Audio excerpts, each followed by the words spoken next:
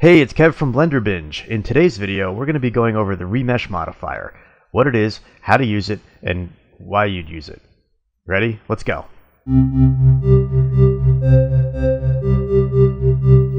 Now, the Remesh Modifier works really well, but I'm not going to show you it on a cube because that's going to be pretty boring. So I'm going to delete the cube, and I'm going to add in a torus because it's going to look really cool. And I'm going to go over here. Now I'm in Blender 2.8, one of the later alpha builds, and you see that they changed these icons. These are down the side in this version. They used to be across the top, and they used to be colorful. Now they're not colorful, and they're flat 2D drawings, and they're down the side. So the wrench is still modifiers. So you go to Add Modifier, and I'm going to say Remesh. And what Remesh does is it junks up my polygons. My beautiful, beautiful torus is now this kind of junked up looking nasty thingy. Okay, so you'd be tempted to go, well, this Remesh modifier thing sucks because, I don't know, it just made this look like this. But you'd be wrong. Well, you'd be right if you're thinking about sharp with all these default settings. But what this is actually doing is it is taking your object and it is making each face, it's recovering it with quads, which are 4-point polygons, and attempting to go with the curvature of your object. So if I were to take this oct tree depth down to 1, you'd see it's just one flat quad. Push it up and it starts trying to follow the shape of your object. But it doesn't have enough resolution. When you keep pushing it up, you get more and more resolution, and sooner or later you're back to something very similar to what you started with. Okay? And then you have the scale of each polygon. So the scale, or the scale of each quad, if I were to go 0.01, you see it's back to a flat polygon. And as I increase this, it tries to follow the curvature of your object.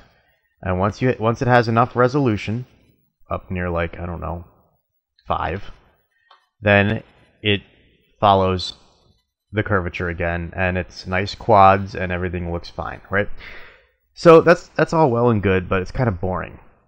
So if we take mode and we change it from sharp to smooth, all right, we now have a smoother look. But it's still kind of, I don't know, kind of similar, except it's just trying to angle these polygons to be smoother.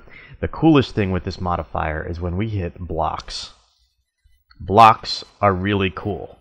Blocks give you that kind of Minecraft look.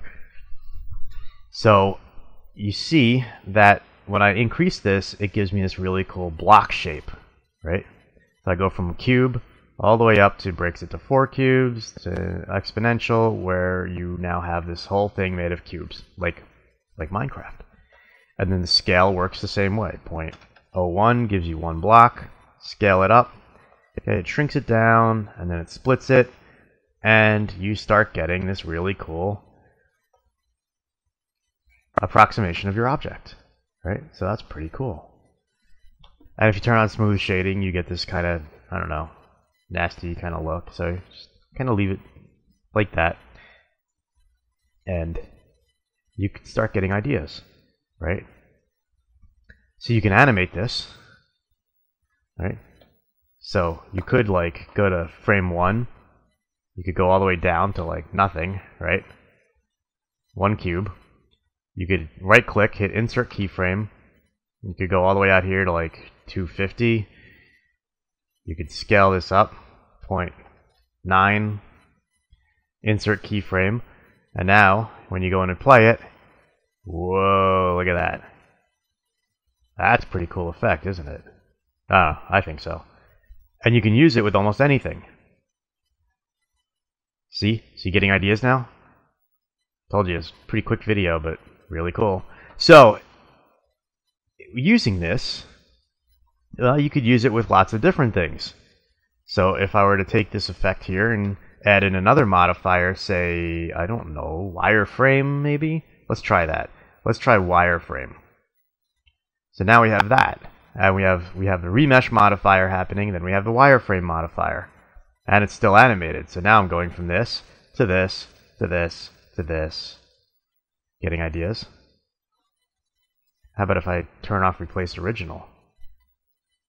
Now I start getting this look. Oh, pretty cool. So you could see this is really, really kind of cool. Really powerful stuff. Where else could you use this? Well, let's just say I'm not even going to use it that way.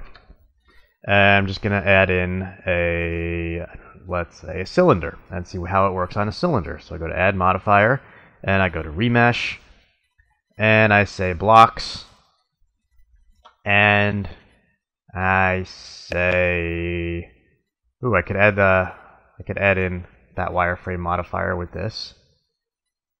Take off Replace Original, and all of a sudden, Insta Building.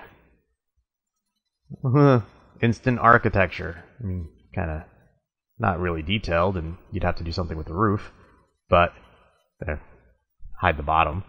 But pretty cool, right?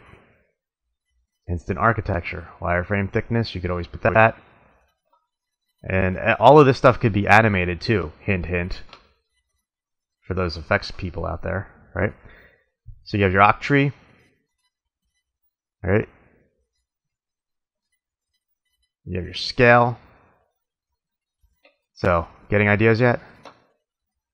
Has this kind of like Wreck-It Ralph type animation? I don't know. Kind of stuff. You can really get in here and just with this Remesh modifier, start doing some really interesting stuff. So, like everything else, go in and play with this, okay? Play with the Remesh modifier. See what it does.